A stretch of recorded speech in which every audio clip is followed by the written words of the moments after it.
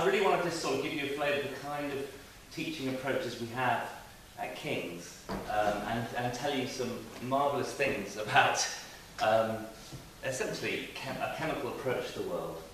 And I guess I'd say something else in addition to what has already been said about why do a chemistry with biomedicine degree at all, and why study at King's, and that's really, it's about food for your curiosity. So if you are a curious person about the world, you want to know how the world works, it isn't just about getting a job.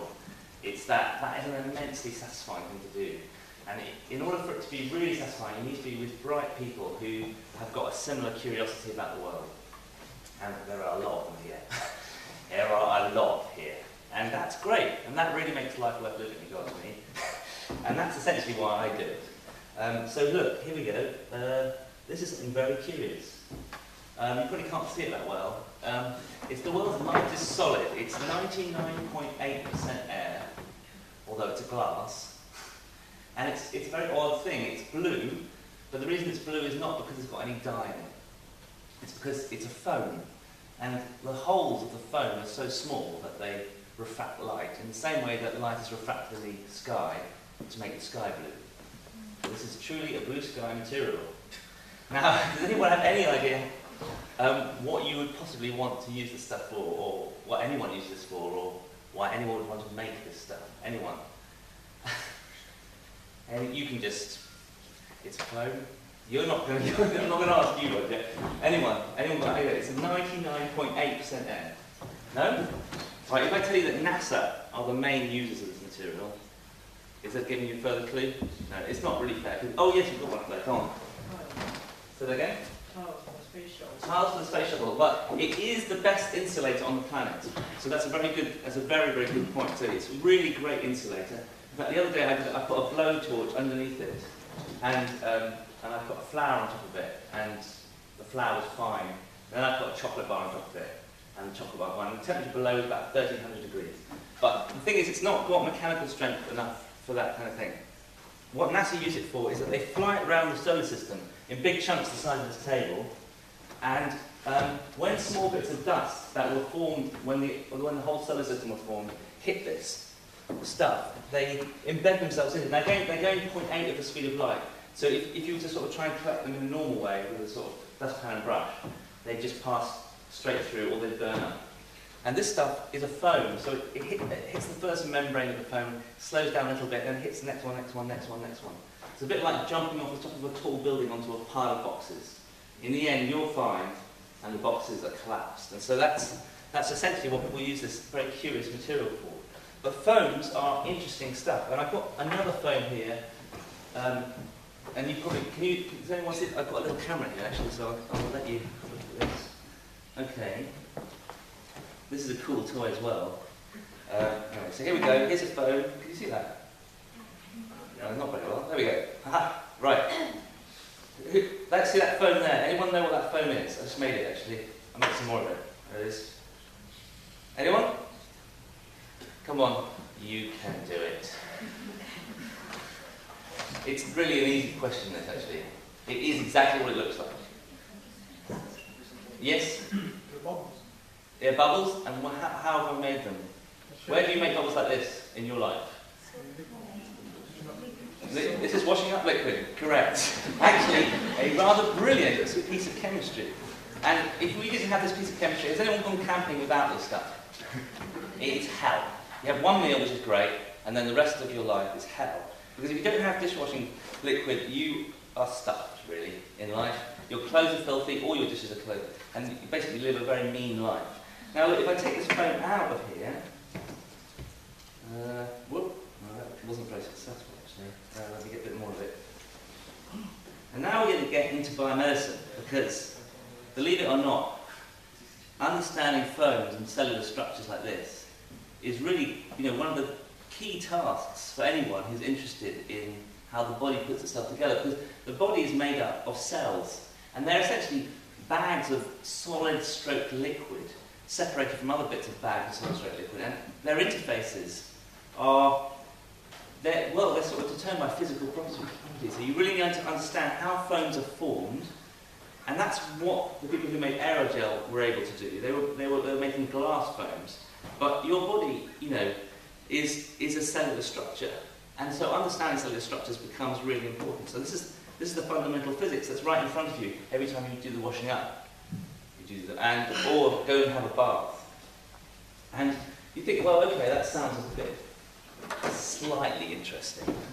But let me show you something that's being done at King's that really will blow your mind, which is another foam. Here it is. It looks actually just like a piece of medicine that someone might force you to take. It's just white. And here's what it looks like under the microscope.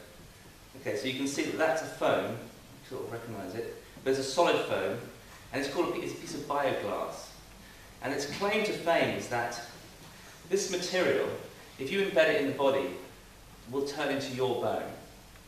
So if you're in a car crash and you smash your cheekbone or you break your arm, people can now MRI scan you, which you'll see in a minute, the MRI scanners. They can get the exact shape of your cheekbone. They can make this material, this foam material, in bioglass. They can implant it into your body, and in a few years, you will have a new cheekbone. That's just incredible, isn't it? And that is the future. Rebuilding the human body is, without doubt, going to be one of the biggest growth industries for the next century. Because that's what we want, essentially. We're getting older, and we want to live to 100 playing squash and tennis, don't we? And that you break a lot of cheekbones doing that at the moment, I can tell you. Now, why is it a foam? Anyone tell me why it should be a foam? I just talked about foam, but why should this be a foam? What's so useful about making this material in a foam form? I could just make a big bit of solid of this material. It doesn't need to be foam. Why foam? Anyone? Yes? Is it low density? It's what, sorry? Low density. It's low density, yes, and yeah, what is it about a foam's low density that would be useful for implanting in the body? So I want to replace the whole of this. I want to replace with your bone. So I need to get right to the centre. I need the blood supply to go right in the centre. So I need a physical route from the edge to the middle, and that's what foams give you. So you can implant it in the body, and your cells will infiltrate it. Your stem cells will get right in there, and it will rebuild your body. So, although foams seem like a very trivial thing to talk about, and we witness them all the time with things like washing up and in the bath, they're actually at the heart of what will probably be one of the most exciting industries of the next, definitely the next century, rebuilding your body. Okay, so now, this is just a bit of a summary slide, because actually everyone else has talked in the same way, but I've put it in a slightly different format here. It's all about scale.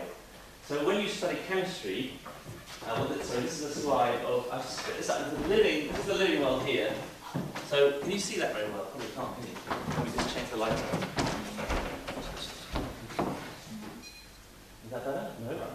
Doesn't change it at all. No, that's worse. That's worse, isn't it? Okay. Oh, that's better. Okay. Right now. Now look, this is the living side of the world, and this is the non-living. If you like this degree, the whole point of this degree is to jump across this divide and to understand both sides of this divide. Now, I'm a material scientist, so I'm actually interested in all these scales, because essentially that's going to be what I do. But if you talk about big things, so I've got 100 meters as a kind of scale at the top, and if you see this bar that goes down the middle, well, things get smaller and smaller and smaller and smaller and smaller and smaller and smaller. So all of these scales exist at the same point of time in you now. You have all these scales in you. And all the different things are happening at different scales. And that's what makes being alive so wonderful, but also makes the world a complex place. So at the top I've got a tree, and then you get a whale, and then you get a mouse, and as you get smaller and smaller, things they don't get any less complicated, unfortunately. So that's a flea on the mouse, and then if you zoom into that, you get the hair on the flea, and if you zoom into the hairs, you find them quite complicated things, multicellular things. We're made up of tissues, actually, skin, our liver, our heart, all these tissues, lots and lots of cells. Foams, I give you foams. Anyway, no, they're not really foams, but they are cellular structures. These are individual cells, and we don't know how these work. This is a massive unknown. This is one of the big frontiers of science. We know that they exist, and we know little things about them, but these are inside these, when you zoom in these, you find the complexity of cities. These things can change shape, they can generate energy, they can get rid of waste, they communicate within themselves and to other cells, and all of that's a very exciting area to be in. And down here, we've got the nucleus and DNA. And so that, in a sense, actually, we sort of know more about this area down here than we do about these scales here. Is that an overgeneralization? Well, maybe. Anyway, you can challenge me on that. Anyway, but, so that's the biological world, and now we've got the non-living world. In a sense, the world that we've made, which is pretty incredible. So we made these enormous buildings, and we're making cars, huge cars, small cars, electric cars. That's going to be a big industry in the future. And of course, it's an iPhone. So we've made these amazing little, small things the size of a mouse, which can sort of communicate. And as you go down, so the inanimate world doesn't get any less complicated either. And we, as a sort of set of scientists over the last 100 years or so, started to work out ways of manipulating these scales down here at different scales. And that's been the key to a lot of the innovations you see. And I want to show you one of them. So I'm just going to show you. There's something called a MEMS device, which is the device that knows which way your phone is up. Then have you got phones where if you turn it, the image switches and it knows which way it's up? Have you ever thought how that works? How does your phone know which way it's up? I'll show you. It's a very small, it's really trivially easy. It's a little machine which I'm going to just use this microscope to show you. I've got one in here. You've got one on your phone, if you've got a phone. Probably anyone who's got a smartphone has got one of these things I'm about to show you in it. Okay, where's the right. There we go. So you've got silicon chips inside your phones, and that's a pure single crystal silicon, and very pure it is too. And there it is. That's a little silicon chip. See that thing there in the bottom, grey little blobs on it. The blobs are things because I haven't kept this under a vacuum, and so that's dust from my lab, I'm afraid. But see those things with horizontal lines? Those are tiny little man-made structures. They're mechanical structures that move when you turn your phone. And then you see how they're opposite. There's one running upwards and there's one running across. In fact, there's two sets of both. Now, each little line has a little electronic connection, and it can tell how far apart they are from each other. And essentially, as you switch your phone one side to the other, these things basically get slightly closer to each other, and they change the electrical capacitance. And so your phone knows that. And I'm going to show you, what am I going to show you? Oh yes, I know. I want to show you how small these things are, because you just saw that, but see this picture of a flea? Well, it's a dust mite actually. It was actually in the microscope, and you see it was running around these little things. These are also devices, see the ones up here? Well, that's the MEMS I just showed you, but down here are little cogs and wheels and things. So we can now make tiny little mechanical devices that are as small as the hair on a flea. It's pretty impressive, I think, anyway. And that technology is the heart of a lot of very cool things that we all take for granted. One of which is this, and it's a slightly bigger version of it. Okay, so this doesn't look very interesting. I'm going to show you this actually on camera because you can't really see it. So manipulating the world in interesting ways is kind of a hobby of mine. Okay, so here's what I'm looking at. Okay, that looks like a piece of chain mail, doesn't it? Now, there are no joins in this structure at all. That looks impossible until you realise that this was designed in a computer and printed. So we did that with the MEMS, those small devices I just showed you, but now we can do it with big things. So we can actually make things this size.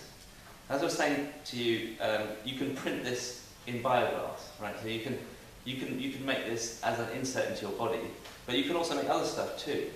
So this started off in a computer, and this is called rapid prototyping or 3D printing. And car companies are already starting to print cars. Okay, and that sounds weird. And design a car and then press print. And the people who are really helping them with this are chemists, because to get this to work right you need to understand the molecular level of this material, what you're putting down. And of course you then need to make big things. So the name of the game in science at the moment is straddling these length scales and doing interesting things. I've got another piece here. Well, you can come and have a look at the end. There's lots of stuff. In case you thought it's just plastics, you can also do it in metal. So this is a piece of metal that was printed in 3D. It's even got a little internal staircase in there. Can you see that too? Yeah, that's... And here's one. Since I heard a gasp from the crowd, now you're really encouraging me. But anyway, here's one. This is one of the earlier ones. Right now, look. This is printed in 3D. It has moving parts. It has hinges. But these weren't these hinges weren't assembled. They were printed in the same way. So, in case you're wondering how you print things with moving parts, it can now be done. The world is going to change. Anyway, so chemists, chemists are all part of this. There is really no way to do any of this technology without being able to link up these different length scales. Let's say, Gert was saying that chemistry and biomedicine hangs around down here a lot of the time. But as Roger was saying, in order to do anything significant, you need to know what this stuff down here is doing up there. So these scales all communicate with each other. And you know this because when a gene turns on in your body, what it's doing is it's down here, it's expressing a protein, it's changing some cellular structure, it's then changing the tissues, and you might be getting eczema, right? Or you might be getting some disease, you might be getting cancer, and you get bigger and bigger and bigger. These problems invade your body. But the other way around also works in life, which is that you go into an environment and that then filters down and turns the gene on. And what we haven't managed to do in the inanimate world is really make those connections very, very clearly. But that is where that's where the big challenge is happening. So I don't want to go on too long because I know we're running over. I've got a lot of other things, marvellous bits of examples here. I'm going to just pick one more to show you. I'm going to rattle myself. No, I'm going to ask you which one you want to hear about. Okay, so you can hear about self-healing concrete. That's number one. Or you can hear about biomimetics, which is making materials based on biological structures and doing cool things. Or, and that involves me hanging from the ceiling. Or, I don't want to bias you on this. Or you can, or you can have a look at a fluid that turns into a solid in a magnetic field. So this, just to prove I've got some, this is self-healing concrete. It exists, it works. What a weird world we're going to live in. But this is what I want to talk to you about. So, if you notice, if you look at the animal world, things like spiders, like this spider here. Okay, who's phobic about spiders? Anyone? Okay. So these things can climb up walls. They can hang upside down. They can do lots of kind of cool things. And flies can do this. Lots of insects can walk upside down on walls. Even small animals can do this, like geckos. And the question is, how do they do it? How do these things cling to walls and walk upside down? I'm looking at the spider close up in case anyone really is afraid of spiders. Okay, so here they are. Now look, one thing you notice with this spider, well, what do you notice? What's the startling fact about this spider or any other insect? Which is pretty obvious. Anyone? It's very hairy, yes. And it's not just, it's not just a fashion statement. Those hairs are incredibly important to this insect and all insects. In fact, those hairs have hairs on the end of them. And it's these hairs that allow spiders and flies and even geckos, quite big things, to climb up walls. And when you say why, well, it's actually molecular forces. It's every atom, every molecule is attracted to every other molecule, if only they can get close enough. But usually, the world of walls and things actually is very rough. It looks like the Alps. They're very hard to get good contact. And so what animals have done, or little insects have, they've developed very hairy structures, and the hairs go down inside into the mountain ranges, and so they get very close contact. And because they get close contact, they use molecular forces to stick to the walls. So then you think, well, great, let's do the same. Let's make tape that uses the same technique. And here is some what's called gecko tape, which is the first commercial version of this. This has got no adhesive at all. This is just a piece of rubber. But it's been manufactured to have tiny little hairs in it, and now it will stick really, really well. At the moment, the hairs are only one scale, so I was saying that there's multi-scale hairs on there. So it will stick only to things like quite smooth surfaces, but if I tell you it's sticking to this piece of glass and there's no glue there, and it's infinitely reusable, and it can be washed, it's pretty cool stuff. And it's strong. Cue, picture of me, not actually me hanging from sitting in this auditorium, but hopefully, oh, have I still got it? Okay, yeah, this is the new institute. There's self-healing concrete, as I was saying, but here, this is stuff called gecko which I'll just talk to you about. Okay, yeah. And there is me, hanging from the ceiling, so there's nothing underneath my legs there, for a BBC TV programme that we're making about these materials. And that is just a small bit, a small section of the stuff here, and it can take my weight. No problem at all. So that's proof, there you are, it does work. So, that's, I think I'm going to put, because we're running out of time. There's lots more to say, but I would say this, that if you want to fuel your curiosity, then the King's is a very, very good place to come.